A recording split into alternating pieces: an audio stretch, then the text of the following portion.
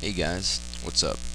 Today I'm going to show you how to make a master control panel file. Now this is really useful because it's basically a folder, but it acts as a control panel. So every single possible action that you can do in the control panel will be inside this folder. So to make this, simply right click, new, folder, and then call it whatever you want. I'll just call mine master control.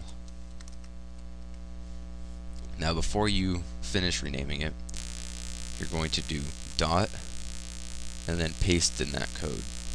Now I'll put that code in the description for this video, and basically what this will do is it'll enable your computer to read this file as a control panel file. So enter, and instantly the icon changes to the control panel icon. So now just double click, and now you have all of these actions to choose from, every single one of them. So this could be really useful.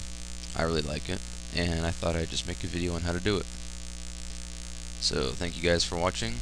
Please subscribe. I'll see you next time.